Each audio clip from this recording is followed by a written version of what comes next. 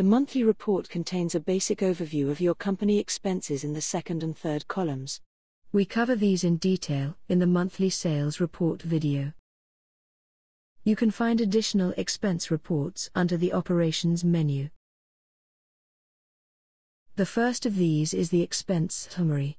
This report contains the same information as the monthly report, but it also includes year-to-date and last year's revenue, expense, and profits information. The next report in the Operations menu is the Factory Operations Report. This report has a detailed listing of your factory expenses. It is a great report to monitor your factory production capacity when you are using auto production or have a large company. The first row at the top of the report contains information about the number of vehicles you produced this month, the number of vehicles you have in inventory, and the production capacity of your company. With the production capacity, the line's value is the percentage of production lines used. The vehicle's value is the percentage of line production speed. Here, we are using 96% of our production lines, and we are producing 75% of our maximum vehicle production speed. The rows below these contain the total expenses for all your factories. The table lists every factory, how many vehicles you're producing there, and any inventory. It also tells you the wear value. The higher this value, the fewer vehicles you'll produce per production line. The game will prompt you to recondition the factory before this penalty takes effect. Capacity tells you the line usage and vehicle production pace for the individual factory. Employees are the number of employees here, and labor costs is how much these employees cost per month. Factory costs is how much the factory costs to run, not including labor or vehicle material costs.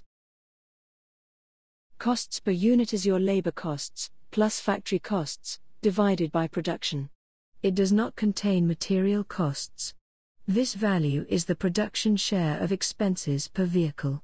For example, if the material costs of a vehicle is $1,000 and the factory costs per unit is $200, the roll-off production cost of the vehicle is $1,200. Finally, material costs are the total material costs of all the vehicles produced at the factory. The next report in the Operations menu is the Branch Operations Report. This report is like the factory's operations report. The top contains total units sold, total branch employees, and totals for all your branch-related expenses. These expenses also include transportation costs, which is the cost to ship a vehicle from a factory to a branch. If enabled, we apply import taxes when shipping a vehicle from a factory with lower tax rates to a branch with higher tax rates. The amount is the difference between the two import tax rates. You can find these values in the City Information window. The total expense value does not include import taxes since they are taxes. The table is also similar to the one found in the Factory Operations Report. It lists each branch and includes the number of sales, how much where the branch has, the branch's labor costs, the branch's transportation cost, etc. Regarding where, sales will decline as the where increases. The game will warn you before this penalty goes into effect.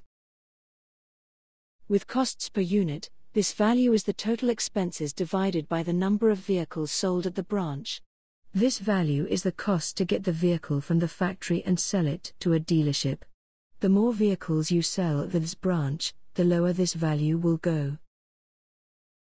The next expense report in the Operations menu is the Racing Report. This report lists every racing series you're active in. The table shows if the racing series is active, and your budget per month. We only charge this amount when the series is active. The table also includes prize money, your profits or losses from operating the series, and the number of wins you have this season.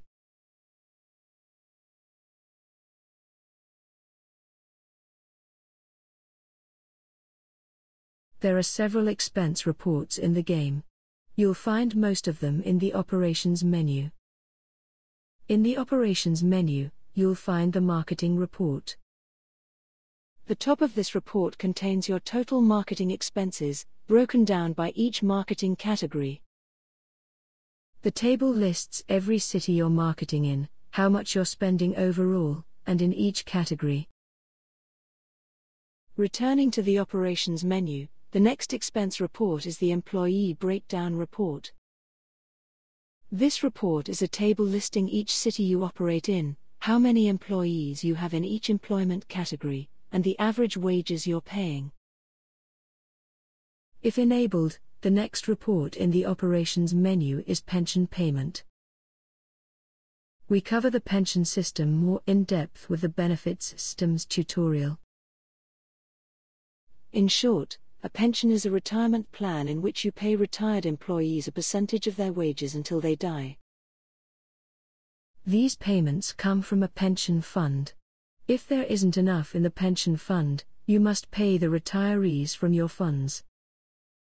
Because you have to cover any shortfall, this report is important for planning the amount of money you need in the fund to cover the pensions.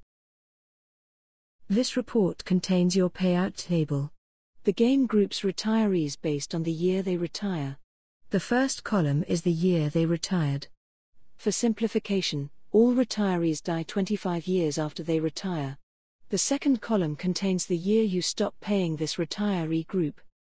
The third column is the yearly payment made to retirees in this group, and the last column breaks this value down into a monthly amount. Every month, you will pay the monthly payout amount from the starting year until the ending year. The next report in the operations menu is warranty and parts. This report lists every vehicle still receiving parts revenues or warranty expenses. The table shows the vehicle, the parts revenues, the warranty expenses, and the profits or losses. Warranty and parts both come from your vehicle and components dependability ratings. The more cars you sell, and the worse dependability rating you have, the more revenues and expenses you'll generate. The game will cover most part failures under warranties for the first 3 years after you sell a vehicle. Between 3 and 7 years, those part failures become part revenues. More parts fail in the later years of vehicle service. You will not receive parts sales from vehicles sold more than 7 years ago. Sometimes, it pays to build a bad vehicle. Returning to the operations menu, you'll find the total delivery costs by model report. This table lists every active vehicle you have, the average sales price, the number of vehicles you sold, and the total delivery costs of that vehicle. Total delivery costs is the same as total unit costs, see the total unit costs video. But we calculate this number for the last month, leading to an exact value. Whereas the total unit costs found in the branch window is next month's forecast of this value. The final report in the operations menu is the outsourced components report. This report is a table that lists active outsourced components and vehicles you are purchasing from another manufacturer. The table includes important information, such as the number you ordered, the amount that has shipped, and the company you're ordering from.